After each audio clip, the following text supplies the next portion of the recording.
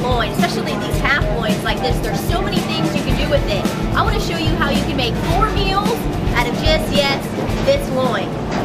The pork loin is one of my favorites in the meat case because you can do so much with it and it's so versatile. You can take 1 loin and make each of these meals. Start off with a pork loin, put it in the oven at 350, and then we make the base. Only 3 ingredients. We got the pork roast. Now I'm going to take my cranberry sauce, put it in a saucepan over medium-high heat, add to that some onion soup mix. These are the secret ingredients.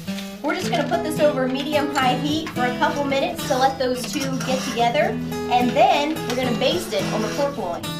While the loin is cooking, you want to go ahead and baste it a couple times.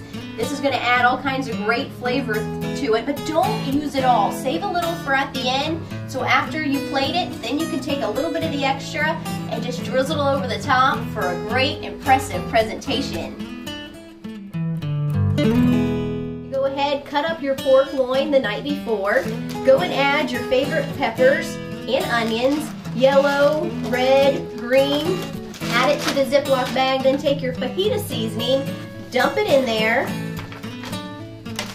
mix it all up good, then throw this in the refrigerator either the night before or in the morning before you go to work. Then when you come home, all you have to do is pull it out, put it in a skillet on medium-high heat for 10 minutes, and you have quick, easy fajitas. You then can put it on some warmed up tortillas to have dinner, snappy, in less than 10 minutes. We're going to start with 1 teaspoon of Worcestershire sauce. Add to that 3/4 of a cup of some Italian dressing. Add that to the Ziploc bag because this is a super simple marinade. Add to that boneless chops. We're going to take these, let all those great flavors marinate into those chops. We're going to let this rest in this marinade for 20 minutes or up to overnight. Then we're going to throw it on the grill on medium-high heat, about 5 minutes per side, and we're going to have a delicious, juicy chop ready in just 10 minutes. We're just cubing up some pork loin or a boneless chop that you might have left over. Add your favorite taco seasoning and toss it up.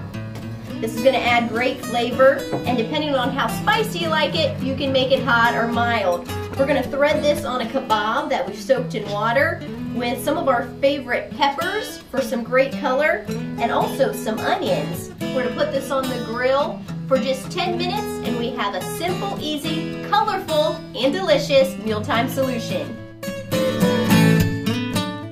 Whether it's a holiday celebration or a weeknight meal, the pork loin is the perfect solution. Here are 4 meals that you can make out of just that 1 pork loin.